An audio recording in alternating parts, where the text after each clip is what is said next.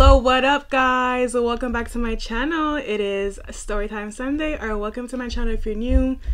It's Storytime Sunday. Storytime Sunday means that I post story times on Sunday. It's in the title. So yeah, what up? If you're new, don't forget to subscribe to my channel if you like this video. And yeah, I gotta stop making noise. Oh my god. Alright, so let me get the sip of this drink because it's gonna get really juicy. This juice is the bomb. Alright, so the story time was about the time when your girl was working at Five Guys. I started working at Five Guys about 3 years ago. Your girl was desperate for a job. Yeah, they were looking for someone to take responsibility, and I was like, yo, like, your girl is responsible. You know, I've been working in a restaurant for like a long time. I know how to be responsible. So I applied for the job, right? Maybe within like 2 weeks, I got a phone call from the manager. We spoke over the phone and they really liked my energy, so they called me into an interview.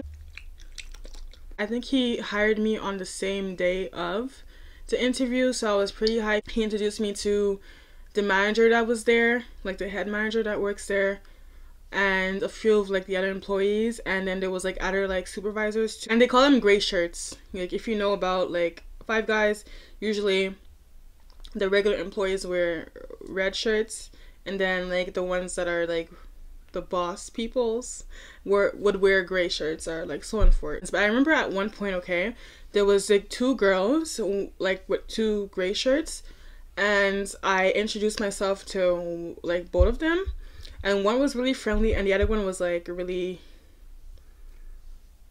So the gray shirt with attitude, I'm gonna call her Carla. And the main gray shirt, which is like the head manager of the store, like I said, I'm gonna call her touching the booze. Gonna give no joking. I want to give her an ugly name because she's really I'm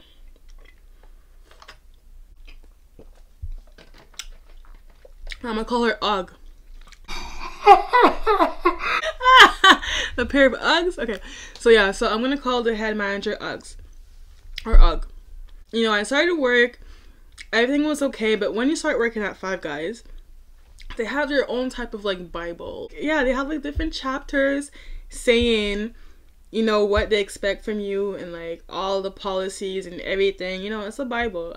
You gotta obey the Bible, basically. I got hired at the same time as this other guy, and the other guy turned out to be director's brother or whatever, so he didn't go through the same thing as me, just because, yeah, I was a new one and I didn't know anyone. I didn't have no hookups. Like I said, I applied and I got like randomly selected and I got hired. So basically we were training at the same time, me and this guy. His name is not important because he didn't do anything to me, so I'm not even gonna mention him. So I met a few people, they were cool, and we didn't really have any problems with anybody. But the only problems that I had was with at first, because at first Ugg was okay. She was okay. She was like, you know, doing her job. I always knew that she had a little sass in her and that she was like extra, but you know, usually I do what I gotta do and I mind my own, and you know, I do not bother or instigate anything, you know, unless if someone bothers me, you know, so I'm just doing my thing. When Carla was there, she would always give me a rough time. She would always try to like randomly quiz me and like do weird stuff. I was in training, but like they would mainly put me at the cash and everything because I was so good with it. Like I'm used to talking at the cash, you know. I got experience while working at the cash. Like I have experience while working in the kitchen as well, but my place was more at the cash, I want to say. While you're working the cash, when you're working at Five Guys, if you don't know, you have to be on the floor cleaning up, like picking up like the stuff off of the floor, the tables, clean the tables, everything is spick and span. So that's what I would take care of, right? So but when you're working behind the counter, you have to be wearing like a sort of apron, and then when you head on the floor, you have to take it off. So sometimes, like, you know, you're in between clients and you're trying to, you know, manage everything. You're like, okay, like I gotta serve my clients, but I also gotta make sure my place is clean and the bathroom is clean, because also I have to check the bathrooms, right? So sometimes in between times I would forget to take off my apron. So I remember one time, I'm just like, you know, there on the floor picking up stuff, and then Carla yells like, Shanique, take off your apron. Really? Like that wasn't necessary. Like she was doing the most, because that day on top of that, there was like 2 of the other big managers that was there, so I think she was just doing the most to like find something that I'm doing wrong. She always was on my freaking case. I think that this girl was low-key into me. Like, I don't know if it was one of those people, you know, like Arnold and that a girl that liked her that would always call her football head. I mean, that would always call him a football head. You heard me, pal. I love you. Love you. Who else do you think has been stalking you night and day, building shrines to you in a closet, filling volumes of books with poems about you? I love you, Arnold. I've always loved you ever since I first laid eyes on your stupid football head. Because this girl was always on my freaking case, and I was so fed up. I remember this one day as well. Yo, I came in like probably like a minute or two late, right? I'm really a sincere person. I was late, you know, more than once. Never like too much to say that I'm not serious. Hey, this one day, so I go into the front and Carla's like, why are you late? Don't make it happen again. Okay. And also, Ugg, which is the manager, she sent another employee. He was on the verge of getting the gray shirt. He didn't have the gray shirt yet. Sends Carl to come see me. Why were you late? And I'm just like, well, there's like no particular reason or whatever. She's like, okay. The UGG sent me to talk to you to figure out what's going on. Is there something going on that we need to know? Like, what's going on with your life? Why are you late? I'm like, no, like, there's no problem. I'm sorry about it. Like, yes, I admit to it, but there's nothing going on. I'll do better. And I was just thinking to myself, like, why isn't Ugg coming to tell me this on her own? And then Carl says, and yeah, I'm telling you because Ugg sent me, and if she was the one that would talk to you, she wouldn't have talked to you in the manner that she would have liked. So that's why I prefer to come talk to you. Why is she doing that, you know? Like, why is she sending someone else to do her job? It's not that serious. I'm not gonna fight you. Like, I never showed any signs of being violent. But square up, though. Square the... Yo, I was just like, this is really weird. Like, what is this environment? And I always felt like everyone was so close to each other, and I was just like the odd one out. Everyone had a special bond but me. And just because Carla and Ugg was so like iffy, I didn't want to be a part of them. I was just there for my coins anyway. So at that time, I used to sell a lot of like accessories and stuff like that. You know, I had like my own little business going on. Your girl has always been a hustler, always trying to find new things and new ways to express herself and get that coin. So I remember this one day, my friend Jessie, you know, she was supporting my business. She wanted to buy a few things off of me. Come see me at like 12. My break is at 12. So she pulled up, alright, and I ordered my food because like when you're working at Five Guys, you're allowed to have one free meal. I ordered a poutine box for my fries on the side with my sauce on the side and my cheese on the side. That way I could control how much ingredients are going into my food, and if I want to bring some fries home later, I have some. So I got my takeout bag. I went to sit down and Jessie came like maybe 10 minutes after or something like that. I was sitting there eating and I had my poutine, right, but there was so much food because I ordered like a burger and had my poutine. I wasn't about to eat the whole poutine. Jessie was there and I was like, okay girl, do you want some? Because I'm not gonna finish it. And she's like, okay, yeah, sure. You know, like your friend is there, you're gonna offer her some food, you're not just gonna eat in front of her face. I didn't think anything of it. We're just talking, having a good time, all that stuff. So finally Jessie leaves. You know, I think I sold her a few things and she left. Later on in the day, Ugg wasn't there. The other manager came for the other shift. At one point, she asked to talk to me. And I was like, okay, sure, like, no problem. Okay, she sits me down and she's like, Shanique, didn't you read our Bible before working here? Our Five Guys Bible. Didn't you read that Bible? And I was like, yes. Like, I went over it with Ugg Lee. And she's like, yes. So it says right here in the Bible at Psalms 3 verses 5. You can tell that I don't read my Bible.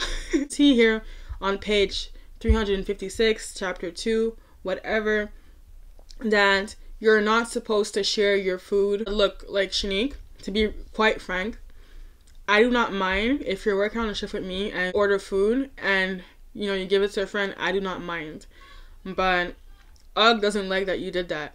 And mind you, Ugg was on the shift while I did that. She was still on the shift. She was there the whole time and she saw me do it. Why didn't Ugg come talk to me about it? Why did she have to send freaking, what's her name? The other manager, you know? But like, I've seen people order food that work here and share with their friends or like buy for their friends, you know? And I didn't think anything of it. I didn't think I was doing anything bad because like I bought the food for myself. and just because there was like an extra amount of food, I offered it to my friend. Usually I don't share food. You think I want to share my food or like give my meal away, my free meal away? Only reason why I used to eat at Five Guys is just because I wasn't vegan, and 2, there was no microwave, so like it would just suck to always eat cold foods. I mean, the food was free, so I want to eat it for free. If I can have it for free, if there's no microwave, I'm gonna eat it, you know? Like, okay, well look, you know, this is what happened, and like she wanted me to talk to you about it, and yeah, like I just wanted to tell you, like, you know, so just be careful. I remember during the shift, like I was so pissed, guys. You guys do not understand how pissed I was. Like I wanted to cry, I wanted to scream, I was boiling up basically. I was at the cash, I was telling people, I was trying not to cry because I was so angry. I was like, I can't do this anymore. Just the fact that like never came up to me and told me how she felt, or like if I did something wrong. You're my boss, come to me with the problems and tell me. That's what a boss should do. It seems that she doesn't grasp that, but as a manager, you should know that. Like, you don't send your minions to go do your job. I was just thinking to myself, like, yeah, I want to quit. I can't take this anymore. Like, what is this? Are you freaking serious? And I knew that I wouldn't have any job to go to after that, but like I was just so, my soul didn't take it at all. I didn't like the fact that there were hypocrites, you know, like I felt like they were just talking behind my back. And usually when you feel some type of way, to be honest, it's actually true. So I told the manager, the evening shift manager, like, hey, I would like to talk to you at the end of the shift or whenever we have time. So she pulls me aside. I'm like, look, like, I don't want to work here anymore. I am fed up. Like, I quit. This is like my last day. She said, why? I said, well, because I didn't appreciate the fact that you had to tell me about something that Og was mad about. And she's my manager. She's the one that was there when I got hired. How come she can't tell me how she's feeling, that she doesn't like the way that I'm working, or, you know, so on for it? Like, why do you have to be the one to come tell me? Well, I'm sorry. Is there something I can do? I said, no, it's not you. Like, honestly, I really respect you because you came to me and you told me exactly how you felt. You know, you did what you were told to do. So I can't say anything about that. Like, I respect that you came and told me that. But I just feel like there's a lot of hypocrites around here and I cannot stay here. I do not feel comfortable here. So yeah, this is my last shift. I'm going to finish my shift. I'm going to leave. And it is all. She's like, okay, like, yeah, I guess I understand. And then I walked away from that job. Have I been back there? Yes, I've been back there because their fries are bomb and they're vegan. Even their gravy is vegan for the poutine sauce. Well, when I was working there, apparently it was vegan. The cheese isn't vegan. But anyways, like, you know, like, I go there from time. I don't go there all the time, but like sometimes, mainly in the summer, if I have cravings, I'm not going to stop myself from going there. Advice: if you're working in an environment like that, my advice to you is just to leave, because that's really toxic. You don't want people talking about you, unless if you don't really care and just like, oh, I'm just here for my coins. But anything but for me, energy is a big thing, and for me, in order for me to be well grounded, I need to be surrounded by good people, or at least, like, you know, in an environment that I don't feel like, I mean, even the boss is against me, you know. And like, I'm not gonna work for some place that's like that, you know, that everyone is talking shit about me, and people that are supposed to be my bosses are treating me like that. No. So my advice to you is that, you know, if you don't feel comfortable, just leave.